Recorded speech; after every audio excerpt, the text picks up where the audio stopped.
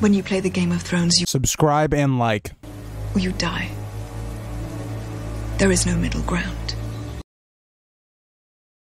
Alright, hello YouTube, welcome back to the Grease Goblin YouTube channel. Today's video is going to be something similar to the Battle of Ice video I did for Stannis. This video is going to be covering the Battle of Meereen, or the Battle of Fire.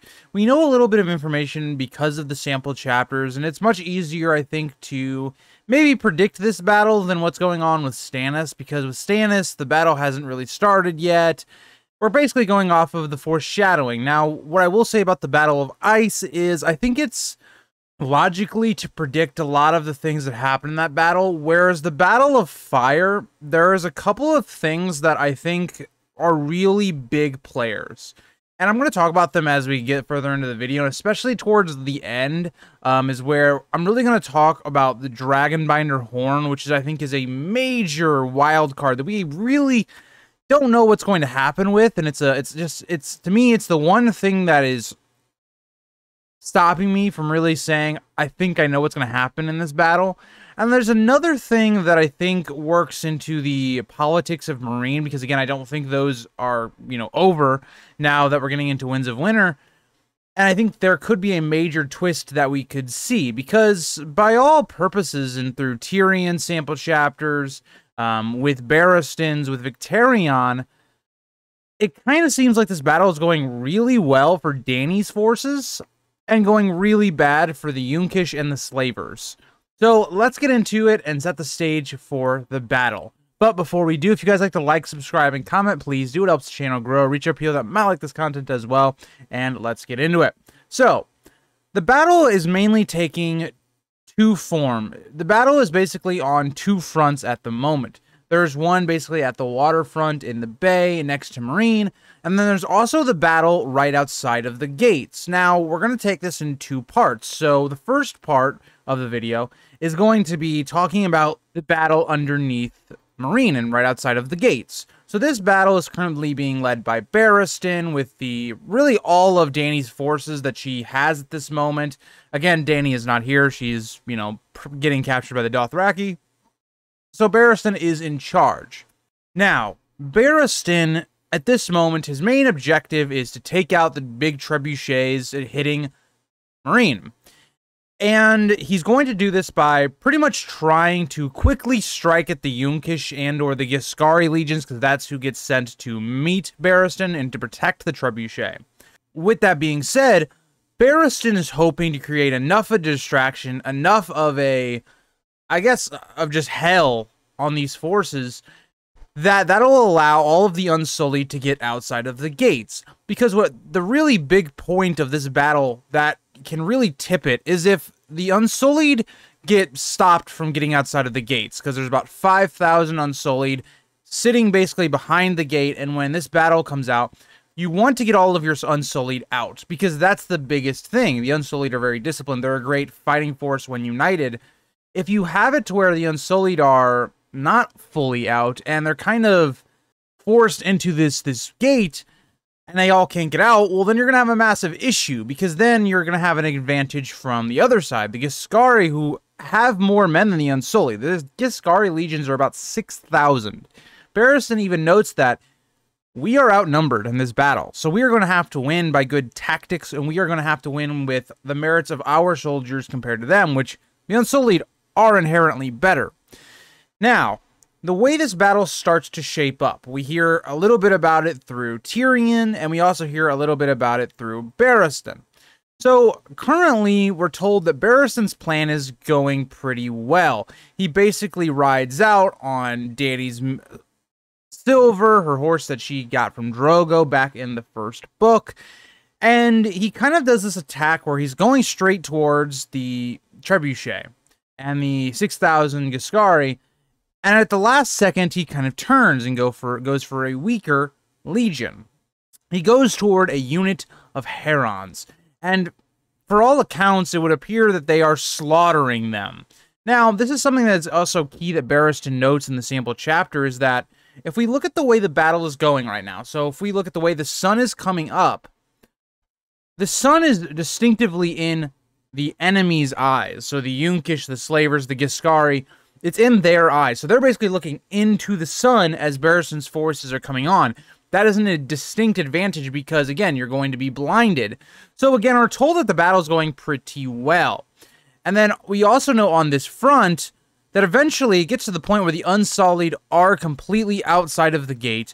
And eventually the two forces, the Giscari and the Unsullied, are in full battle. That's what we learn from Tyrion's chapter. And by all accounts, Barristan notes that the battle is going really, really well. Everything that Barristan wanted to happen is happening. So another part of Barristan's plan that we see is that the Windblown, who they were supposed to switch sides, went through with that promise. They switched sides, and they've even slain the commander Gorzak, who on Tyrion's camp had been giving them orders until they get new orders. So again, by all accounts, the battle is going well on Barristan's front. And we now kind of go to the Second Sons, who are the next betrayal that the Yunkish will face in the Slavers.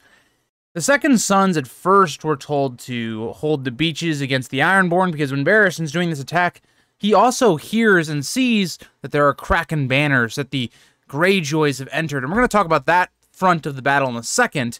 But for now, let's stick on to the main front, I would say. And we learn that the Second Sons, their second command, was to basically using their cavalry to flank the Unsullied in this fight. But at this point, the Second Sons have completely flipped sides. They're now for Dany. They're basically saying that, oh yeah, this was a big plan, basically to cover up, you know, them switching sides and for them to get back into Dany's favor, saying that this was a big ploy to, you know, attack the Yunkish in the back and all of that. So presumably what I would predict here is that what the Second Sons were told to do, they're actually going to do the opposite. They're actually going to go behind the Giscari and flank them instead. So again, we see two different sellsword companies flip on the Yunkish and two of their better companies as well. And even without that, if the Second Sons were to just sit out of this battle, the battle is going very, very well for Dany and Barristan's forces. And to also build onto this fact, the reason, again, this battle is called the Battle of Fire, is that the dragons have come as well. Now, there's some interesting points with the dragons, because we don't see a Victarion POV during the actual battle yet. We see him before the battle, and that's something we're going to talk about here in a second. But again, for now, the dragons are wreaking havoc on the Slavers' forces, and Rhaegal is still openly attacking, but it seems that Viserion seems to have withdrawn back to the pyramid. So we still see one of the dragons attacking. Now, the question is, I would assume that the dragons, the reason they come into battle is because of all of the blood. They sense food and all of that, and I think that makes a lot of sense.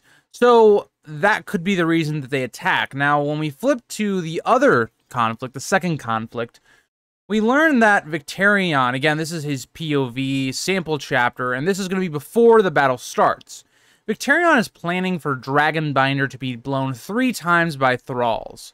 We also note that Victarion plans to catch the slavers back, disguising some of his ships as just common merchant or fishing galleys.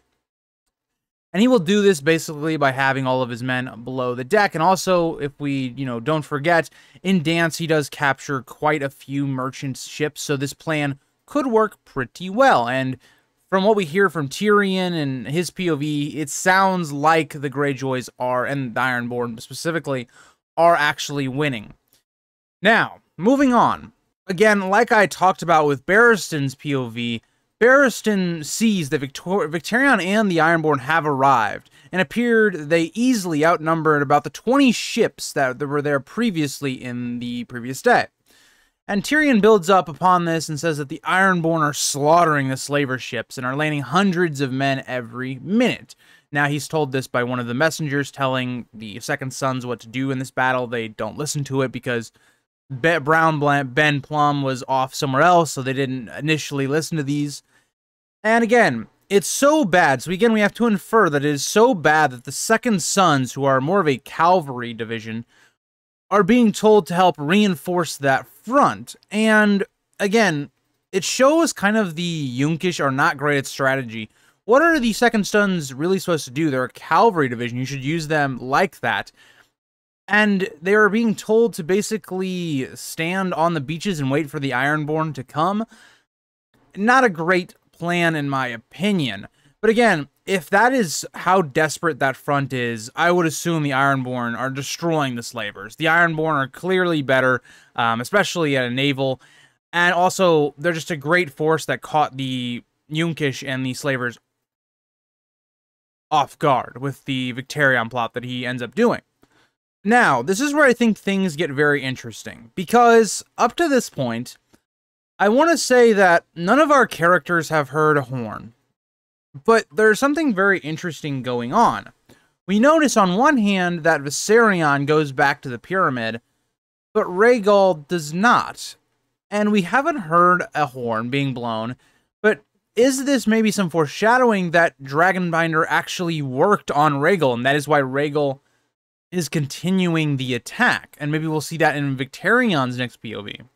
But again, I can maybe make the claim here that actually there could be this idea that it's just the blood, and that Rhaegal is just attracted to it. Could be that as well. So again, for this battle, and again, sorry guys if I sound kind of weird, my nose is kind of stuffed up right now, but my overall conclusion from the battle is that it's going very poorly for the anti-Dany forces and slavers. Tyrion notes as much as their forces are being pinched from two sides. So the big idea here is that when the Greyjoys and the Ironborn win their fight on that side of the battle, or say Barristan and their forces win the fight there, they're going to be getting pinched from two different sides, and that's always a recipe for disaster for the attacking force, or for the one force anyway. Now, let's add to this that the dragons have also been joining the attack.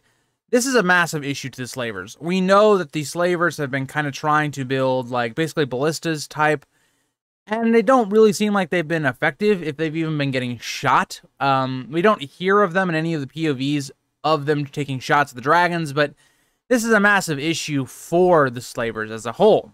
And again, I talked about this already, but when you have the Second Sons and the Windblown, who are very important to the Yunkish and the slavers, switching sides, it's just kind of the dagger in them. And when you look at Barristan's front, they were too slow to act, right? What Tyrion notes, and Barristan also notes, is that as soon as this attack happens from Barristan, there should have been a counterattack.